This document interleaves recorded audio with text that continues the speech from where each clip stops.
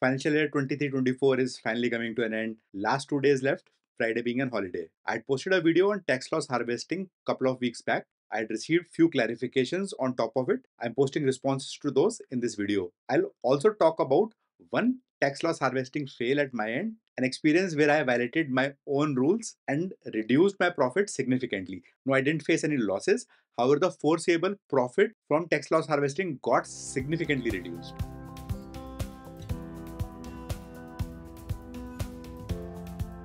This is an example of a microfinance company which I have been holding for several years. I invest in it as well as trade. It is called Satin Credit Care. It is a small cap company. The stock touched 280 plus levels earlier this year in January, and it went below 200 just few weeks back.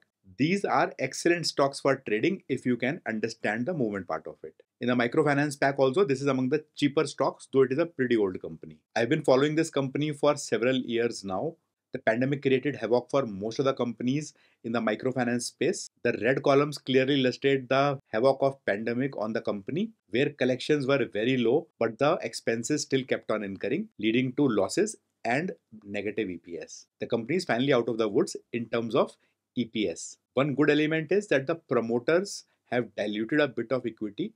Now nearly 20% is held by FIIs and DIIs, which was a major weakness of the stock before the last quarter, where the dilution happened. Now, my decision was influenced by this update where Saturn is meeting on Thursday to raise funds. Typically, these funds are raised from time to time to augment the money they raise from investors and banks for microfinance funding needs. Typically, the market sees these in good light and the stock bounces a little. While this is a precedent, but not necessarily going to happen this time also. The revenue has been rising steadily ever since December 2020. The EPS was negative a bit, then it started improving, and now firmly it is between 10, 11 and 12 rupees kind of zone per quarter. If you see the last two columns, which is September 23 and December 23, while the profit has increased, the EPS has reduced. The simple reason being that the equity has been diluted. There are lot many shareholders now, and the number of shares outstanding in the market is significantly higher. Now, the rules which I talked about in my own video, but I violated. The first one was I sold in the morning and not in the evening. I had recommended in the video better sell around 3 p.m. But I sold in the morning when there was a slight spike in the stock price. The second fail was I had clearly mentioned that we should avoid weekends and specifically long weekends and holidays. I violated that also. Monday was a holiday. I took the sell trade last week. So there were 3 days in between. Now this is where the news of the investor meet on Thursday came in. We have to reduce the probability of these events happening and affecting the stock price. The third fail was I shorted, I did not go long. The prime reason being the quantity was high. I did not have funds to first buy and then sell. So I thought I'll first sell and then buy. I carried on one large trade. I should have broken this down into 2 or 3 trades ideally.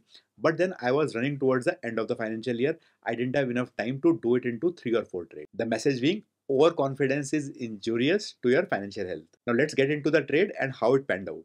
I had 6,000 quantity which I sold at 210 levels.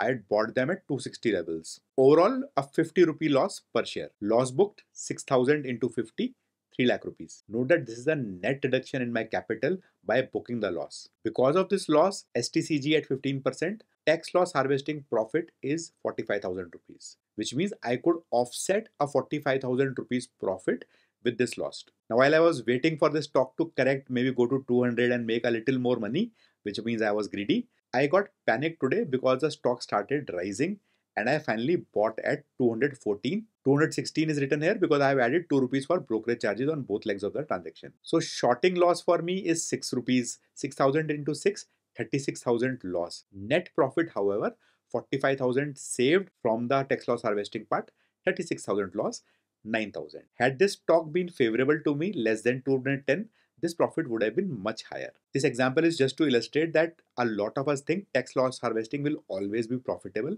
That is not the case.